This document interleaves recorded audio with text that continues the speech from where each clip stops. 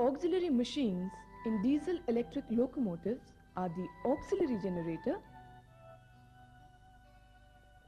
the exciter generator, the front truck traction motor blower, and the eddy current clutch assembly. We'll first talk about the maintenance procedures of the auxiliary generator.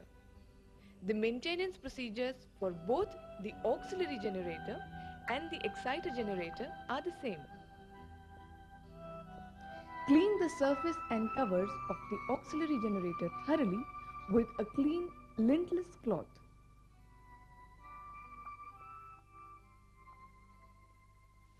Then air blow the auxiliary generator with dry compressed air of pressure 2 to 4 kg per centimeter square.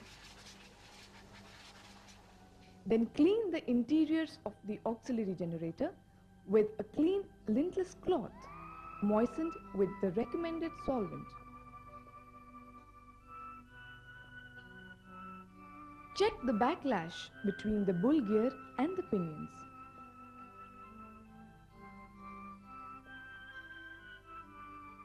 The backlash should be appropriate. Check the auxiliary machine for signs of oil leakage. If there are any signs of oil leakage from the rubber O-ring and the felt oil seal from the fan side, attend to it accordingly. Check all the carbon brushes of the auxiliary generator. If any carbon brush is not moving freely in its holder, clean the carbon brush with lintless cloth. Also, clean the pockets with clean lintless cloth. If any carbon brush is broken or damaged or has reached its critical size, change the carbon brush.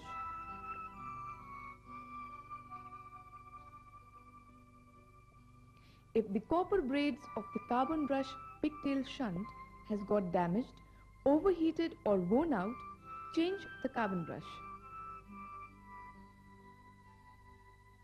Now, check the commutator condition. The color of the film over the commutator should be uniform.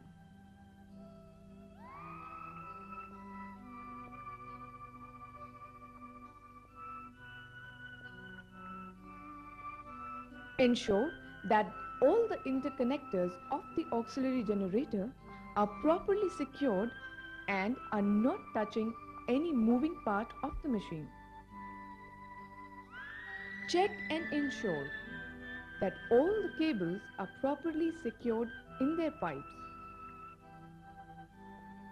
Ensure that the dowel pin is properly welded on the body of the auxiliary generator. After all the checks have been carried out, fit the cover of the auxiliary generator properly. Check all the foundation bolts of the auxiliary generator. All the bolts should be fully tightened.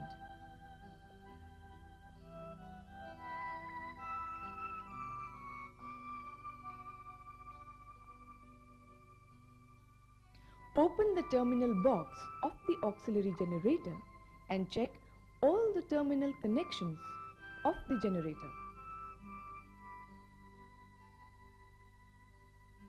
Ensure that all the connections are fully tightened and the thimbles are properly crimped.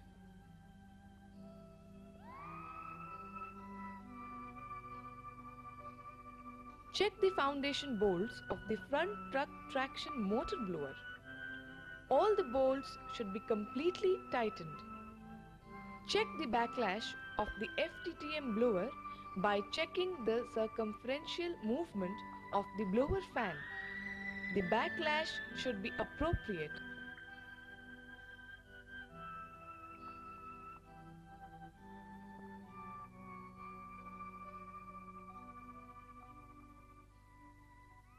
Air blow the eddy current clutch assembly with dry compressed air. Open the carbon brush holder caps of the ECC assembly and check all the carbon brushes. The carbon brushes should move freely in their sockets.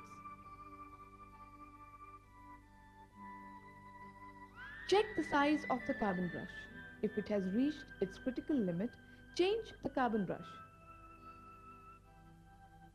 If the pigtail shunt of the carbon brush is overheated or worn out, change the carbon brush. All the carbon brushes should be properly seated on the slip ring. Check the wires, conduit pipes and the terminal box of the ECC assembly.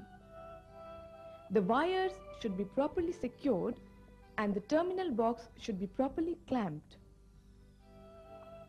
In the ECC assembly, check the condition of the slip ring.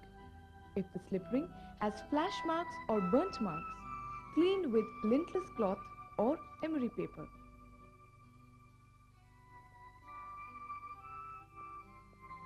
There should be no rubbing between the rotor and drum of the ECC.